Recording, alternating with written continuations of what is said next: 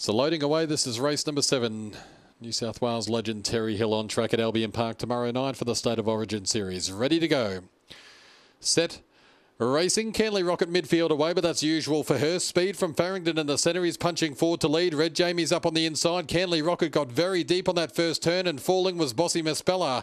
Into the back, Farrington's pinched a break by 6 on Red Jamie. Irish Spice is third. About 5 away then Canley Rocket with it all to do. The inside is Naughty Nala. Lord Serena a long way back with Arborstone. Farrington still kicks on by 4. Red Jamie back on the inside is Irish Spice. It's Farrington with a kick. Irish Spice late as Naughty Nala, but Farrington all the way. Farrington by 4.5. Second Naughty Nala and third Irish Spice. Then Red Jamie, Lord Serene and Canley Rocket never in the HUD. Arborstone and Bossy Mespella's chased them home. And Farrington all the way here in race number 7. Time to be confirmed. 30.03 the run to Farrington. Impressive win.